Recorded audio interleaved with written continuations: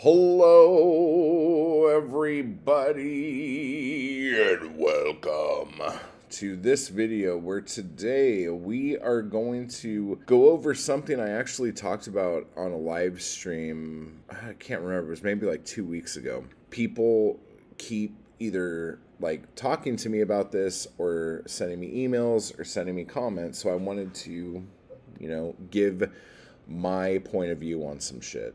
And what that is how do you continue to continue your writing habits, continue making art when you are a new parent? Okay. Now, some of this might actually also work if you are a parent who is new at being an artist. I think it kind of goes both ways. I cannot tell you how to do the thing when you have a new kid in your life, because it's a completely bizarre, wild ride for everybody, and it's going to be different for everybody. But what I can share with you is my experience when I became a father and how I was able to do the stuff that I did. Now, I had my child at a very young age. I mean, not a very young age, but I was still a stupid fucking kid when I had a kid. Babies making babies, am I right? During the time my girlfriend was pregnant, this was right around a very, crazy transitional period in my life. I had just lost a job that I really liked. I've only had maybe one or two jobs that I've actually liked. And I was there for, I don't know, maybe 2 years, which at the time, well, actually, my whole life, that was a really long time. I was bartending and I was teaching bartending. And then because I lost that job and it was kind of sudden, I didn't know what I was going to do, and the band I was in had just basically kind of broken up. We didn't know what we were doing. We had just recorded an album about a year before and had been trying to put a bunch of shit together. We had a manager who made us a lot of promises and wasn't coming through with any of them. All of us, except the drummer, lived in this one apartment in Orange County. Wow, this is a really long story. I'm really telling you guys the story. So I hope you're enjoying yourself. Get some fucking popcorn and some coffee. And then when I found out that I lost my job and I wasn't going to be able to afford living in that place anymore, our bass player moved out. He just left. I can't remember where he went. He just wasn't there anymore. And me and the guitar player were trying to figure out what we were going to do. And he just said, I'm one day, before I could even figure out what I was going to do, said he was going to move back in with his parents. We were probably, how old was I at this time? 23? Or something, 22 or 23, I don't fucking know, something like that, early 20s. And so I didn't know what I was gonna do. At a couple different times in my life up to this point, I had done this thing where I kind of lived in my car and just traveled and played acoustic shows at bars and stuff and coffee shops. So I started that up again, went up north for a little bit, and during this time I was seeing my girlfriend off and on, the woman who would end up being pregnant with my kid. It was very low key, long story short, because she was a lesbian and she didn't want her friends to know that she was actually seeing a guy now. So that's a whole other fucking thing, which made this whole situation really weird. Oh my God, this is a long story.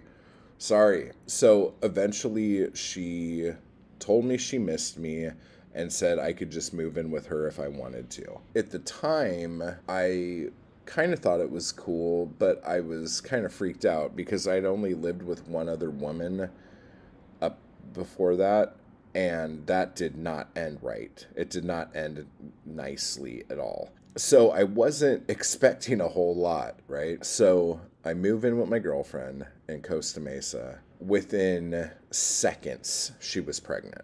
Like, it wasn't even funny. Like, it happened immediately. This kind of shook my world a little bit because there were, I don't know how much of this I should actually say because this is pretty fucked up. There were some situations where I had to make a lot of promises in order for her to keep the baby.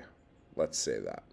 Okay. It was so weird because it was like, as soon as I heard that she was pregnant, and as soon as I heard she might not want to keep the baby, I don't know what came over me, but it was just like this whole, like, you have to protect this kid. This kid is fucked if you don't protect this kid. That was just like my whole thing in my head. And I know it sounds wild or crazy, but it's like I was in a really dark spot at this time. This is actually when I started writing all of the songs that would become the Goodbye Hope albums that you could listen to everywhere. Really depressing shit. I was, offing myself thought was happening a lot because it just seemed like everything I was doing wasn't working. It was fucking with my head a lot. And I was having this string of jobs. Like, I would work at a place for like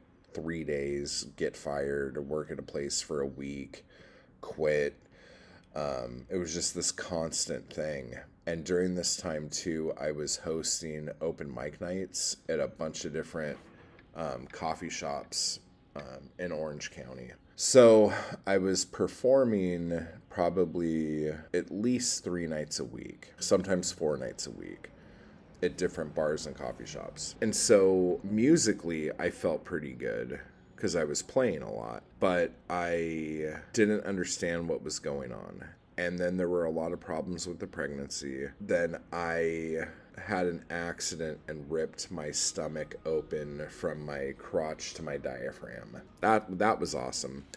And so for the last few months of the pregnancy, both me and my partner were on bed rest.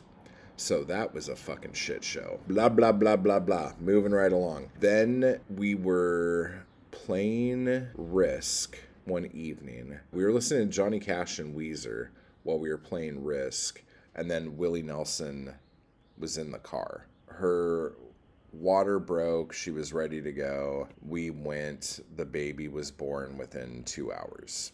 Okay. When that happened, I had so much emotion running through my body. The baby was premature. She had to be in the ICU for 4 days, and I had to be there all the time and feed her and all that stuff. Because I can't remember what was wrong with my girlfriend at the time, but she couldn't do any of this stuff. I don't know. It was just like me and my kid from that moment on, you know. If I can find the picture of the first time I held my kid, I'll put that on there. Make you guys fucking cry and shit. It was very emotional. Whatever. And I look so young and so unscarred by the world, even though I'd already been fucked over 100 times. Whatever. So, as far as inspiration goes, when my kid showed up, it went to a crazy degree. And all I wanted to do was create. All I wanted to do was this. I was writing tons and tons and tons of songs. And then during this time too, I wrote not all the songs, but a good majority of what would be like the next 3 Creeperson albums. Okay, and Creeperson hadn't even started yet. I was doing the precursor to Creeperson was this weird kind of gothy thing called the Horror Whores. Catchy, right? That I was doing with my girlfriend. And it was like more like electronica, gothy shit. Doesn't matter. And I was still doing the solo shit, which at the time was called the Matt Wall Massacre. And it was just me. I also decided that I wanted to try to write a film script during this period because I became horribly agoraphobic in regards to being away from my family. Okay. So, like, if I went to the grocery store, I would assume that somebody would come in and murder my family while I was gone. If I, like, had to do the open mic nights or something like that, I would assume I would come back home and the whole place would just be covered in blood and everyone would be dead. Or I would like look into the crib if I like went and took the trash out, and when I looked into the crib there wouldn't be a baby in there anymore. Just shit like that. So the way I dealt with that fear was I wrote this script called Bloodlust Romance about a home invasion robbery thing that like twisted up on its head to where the home invasion people were really fucked up people. They come in and they find out that the people they're invading are way more fucked up than they are, kind of shit. And that was how I dealt with this, because I was like, no matter who comes in here, I am so much more fucking demented than these fucking people, and I will prove it. Because I could not figure out how to go outside without running back home. Because I would go to the grocery store, start filling the cart up, and then get a horrible thought in my head and just leave the cart in the middle of the store and run home and just make sure everything was okay. There were jobs I had that I would just leave in the middle of work because I got scared that something was going to happen. It was wild. After this period, Creeperson started up, wrote a script, and tried to make a movie. I was still doing the acoustic shows and writing acoustic stuff. I was writing a little bit of poetry during this period too, which was different because I hadn't been doing that for a few years at this point. But what I'm trying to get at is that the thing that drove my inspiration were the fears I was having about being a new father, being the provider for another fucking human life, worrying how I'm gonna fuck that kid up and hoping that I don't, trying to figure out how me and this woman who like drives me crazy most of the time now have to like co-parent a small little bag of blood and bone and skin. You know, like, what the fuck? How is this happening? And so I wasn't writing about like, ooh, look at that leaf, or look at that tree, or oh, water's wet and air is cold. It was like, I'm going to fucking ruin everything. How do I not ruin everything? It was like my therapy. It was me dealing with the stuff, me writing a script about murdering a ton of people who were going to try to kill my family. All that shit.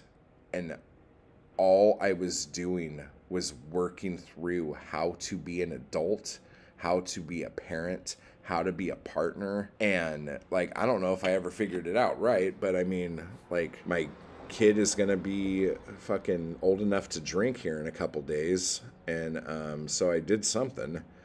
You know what I'm saying? What I'm trying to get at here is not everyone's situation is going to be the same, but what I want to encourage you to do as a new parent, all of these fears that you're having, all of these uncertainties that you have, write that shit out, work that out. Okay? Like, you have a gift that a lot of other people don't have, which is the ability to work on your emotions and your fears and all of this shit in your art.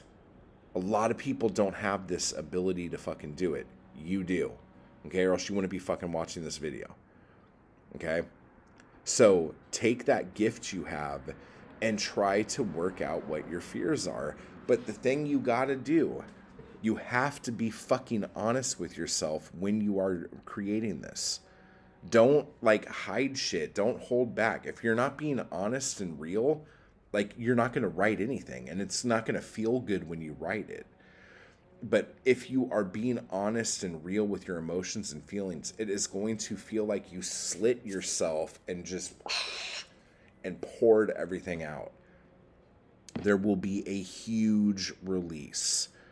If you aren't feeling the release, you aren't going deep enough. You aren't being real with yourself. Okay? Because when someone asks me, how do you find the time to write and create as a new parent? It totally depends on what it is that you are hiding from yourself. What it is that you are afraid to see of yourself. Because that's the only thing that's going to make it different. Like, I know babies are up every 2 fucking seconds and needing something and shit, but there's a lot of time that they're not. Okay? So, figure out what to do with all of that shit. You know what I'm saying? But you have to be honest with yourself, and you have to be real, and you have to dig deep. Okay? So, if you have any questions about this, leave it down in the comments below. Join the crew, type hard, and I will talk to all of you guys later.